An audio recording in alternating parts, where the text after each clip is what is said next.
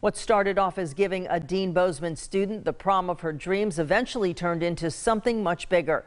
The teen has overcome many struggles, and administrators have been working to help her cover the basics in addition to giving her the perfect prom.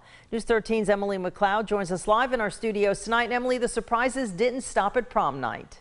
Amy, while administrators were collecting donations for her prom, an anonymous donor reached out to a Deane Bozeman assistant principal. Once the donor learned more about the girl and her journey to save up for a car, they said they wanted to help by giving her a car themselves. I'm very thankful. 17-year-old Alyssa Morris is a junior at Deane Bozeman and has overcome multiple struggles in her life. My family here at Bozeman, they helped me out a lot. Morris doesn't have transportation and was working part-time to save up for a car of her own. I had to quit because my grades started slipping, so I just kind of played it out and just came to school instead. Because Morris was desperately saving for a car, administrators at Bozeman wanted to give her the perfect prom night without her spending her money. But once community members caught wind of Morris's story, they wanted to give her the surprise of a lifetime.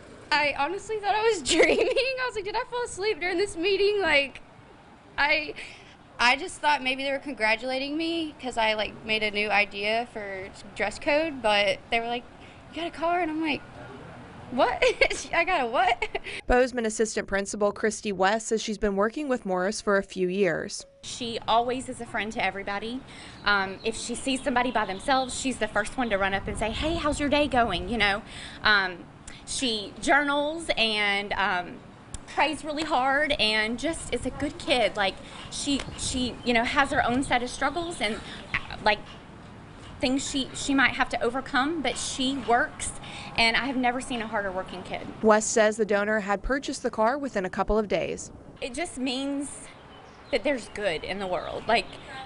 No matter all the bad and the things that these kids have had to overcome the past several years, there's good and good people, and that means the world to me. Alyssa Morris says she already knows the first place she will drive to, and that will be a job interview.